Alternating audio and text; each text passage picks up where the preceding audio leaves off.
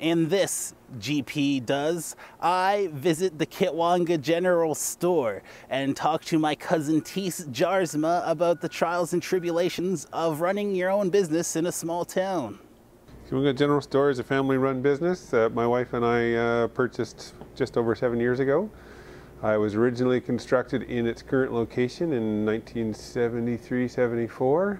At that time there was no bridge over the Skeena River, so it was a true general store to a much larger community than we have now. In the valley here, the villages have in the meantime grown quite a bit, both Kitwanga and Kitwanga.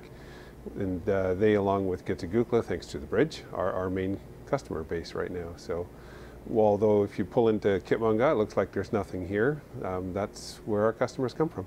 If you've never been to the Kitwanga General Store, I've asked Tis how you may find it on your own. The best idea is, I guess, at the junction, which the Petrocan, junction of 37 and Highway 16.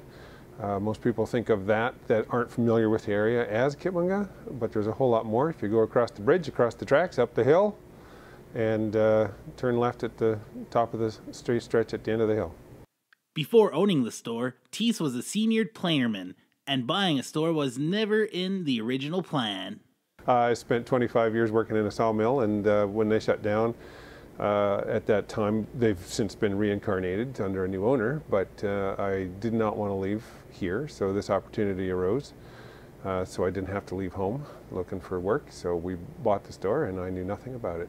So if you're ever passing through Kitwanga, make sure to stop by the Kitwanga General Store and stock up with what you need.